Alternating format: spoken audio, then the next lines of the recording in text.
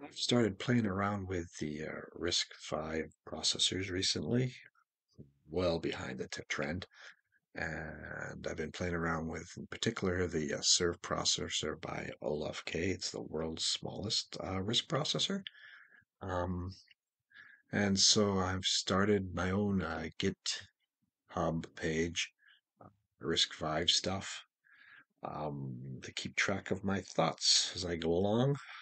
First thought is a little script that installs the the RISC-V new GNU toolchain. It's just got a few steps, a bunch of garbage around it, but you install all the prerequisites. This is on Ubuntu. Clone the source code, configure it. So this is configuring it with like a ABI and a machine architecture. You can pass a parameter into it, or it'll use the defaults of RV32I and an ABI of ILP32. Um, so then it starts cranking. For me, it took like an hour and 38 minutes.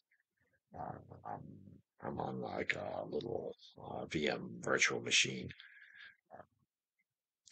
and yeah, so this runs. It installs into my local area, and that's what I'm going to be starting to do is play around with some C and assembly language code with this RISC-V.